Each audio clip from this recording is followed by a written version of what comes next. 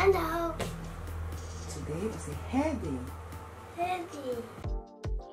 Hello guys, so I'm going to be using Charles Farm product. I've been using this shampoo and conditioner ever since I gave birth to Zion. I haven't changed it because they're natural based shampoo. I really love them as well. So the first thing I'm just going to do, I'm just going to pour some water on Zion's hair using the shower. I'm just gonna wet it. So what I always do, I try to tell him to pull his hair at the back.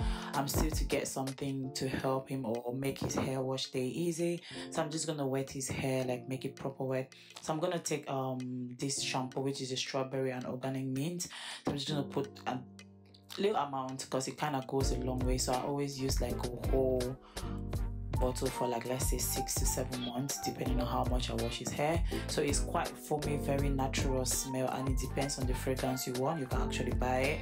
So I always just put a lot of like water, wet his hair, put the shampoo, just work my way through it, and I just make sure that his eyes are off the soap. So I try my best to like wash his hair from the back, and you can see Zion just have like three-quarter of his hair.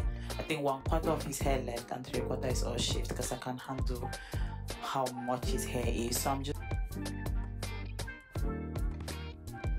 gonna use this brush, which is very good and quite big tooth, like has a lot of space to brush his hair. So I'm still using the same strawberry and organic mint conditioner, and this conditioner is it goes a long way, very light, not too thin, natural smell. So I just put a little amount on my hand, just walk my way through on his hair, just walk my way through, and it's quite soft, doesn't leave no white residue, no bad smell, just very natural. So if you have used this product in the UK before, let me know, but if not, you can try it. Even for newborns, that's what I've used. So I always encourage Zion to like kind of like walk his way through his hair, and he kind of loves it anyways. He always does it by himself, but he adores his hair.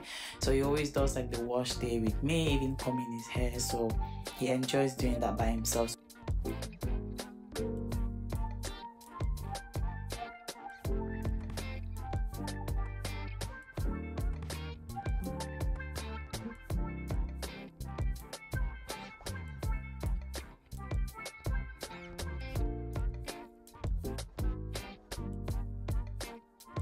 Out and just coming through.